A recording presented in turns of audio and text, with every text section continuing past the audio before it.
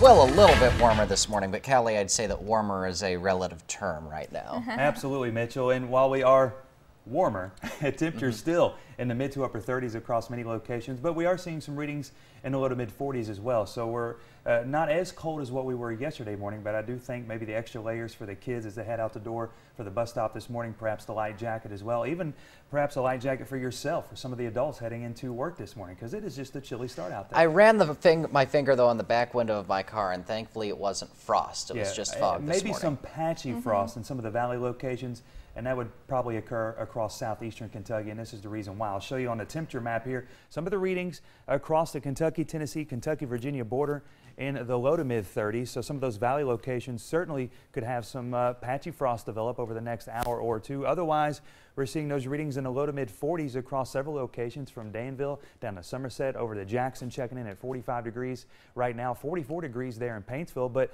once that patchy fog begins to burn off, the sun is going to rise, and that's going to lead to another nice and really pleasant fall day. Temperatures topping out right around 70 degrees. So I think as the kids head out this morning, of course, the extra layers, perhaps the light jacket, a good idea, but they can toss those to the side, maybe get down to the t-shirt later on this afternoon, because it's going to be that nice outside. Now, of course, our map and almanac for this morning showing a sunrise at 7:46 a.m. Of course, that sunset getting a little bit earlier in time, now at 6:50 p.m. And then the good news is we're nice and dry across central and eastern parts of the state. So if you want to step out later on tonight, maybe check out the waxing gibbous moon phase, you could certainly do so. Live pinpoint showing us a clean sweep across all of central and eastern Kentucky. We zoom things out for you, and it's that high pressure still anchored across portions of the eastern coast.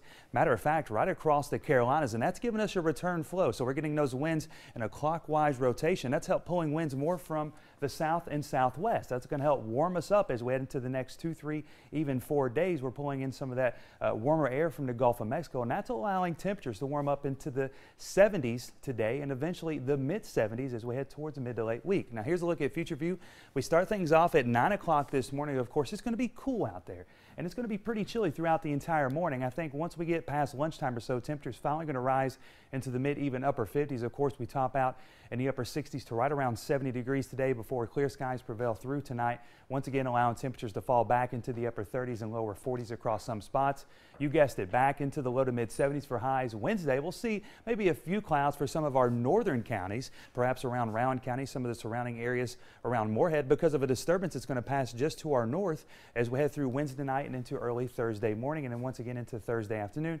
Like I said, could overspread a few clouds, but not expecting any rainfall or overcast skies. I think mostly sunny skies do prevail for both our Wednesday afternoon and Thursday afternoon, and that it is once again going to allow temperatures to rise into the middle 70s. Looking at your 12-hour pointer for today, plenty of sunshine expected like I was talking about. Temperatures topping out around 70 degrees later on this afternoon. It's going to lead to a pretty pleasant fall day, so get out and enjoy if you can. And here's a look at that 7-day forecast where your weekend is always in view. Mid 70s like I was talking about through 8 weeks. Some rain chances in the forecast for your Saturday night and into Sunday before we cool things off into the lower 60s by Monday.